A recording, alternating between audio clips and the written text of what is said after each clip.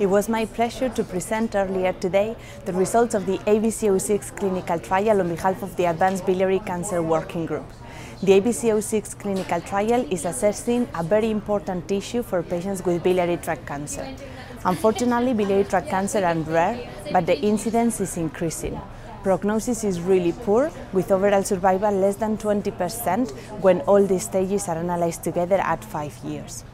The problem we have is that even though we know which is the first-line chemotherapy for biliary tract cancer, we are unsure of which is the real benefit of second-line chemotherapy for these patients after progression of cisplatin and gemcitabine treatment. Therefore, the ABC-06 clinical trial was focusing on this question and was trying to analyze whether further chemotherapy in the second-line setting was benefiting our patients. The ABC-06 clinical trial recruited patients with advanced biliary tract cancer who had already progressed to first-line cisplatin gemcitabine and who were performance status 0 or 1.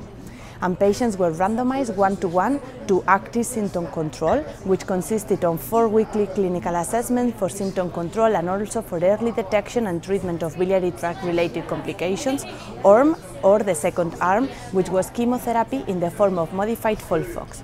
The modified FOLFOX was administered every 2 weeks for up to 12 cycles, and at completion of the chemotherapy, patients were followed up every 4 weeks as well. The clinical trial was powered to show a benefit in overall survival, and this was the primary endpoint of the study as per intention to treat, which means that all the patients randomized to each one of the arms were analyzed together.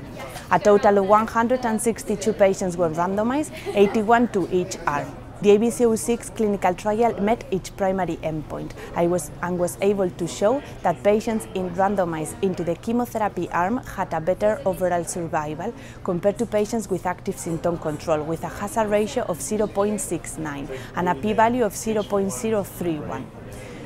However, the separation of the curves at the median was modest.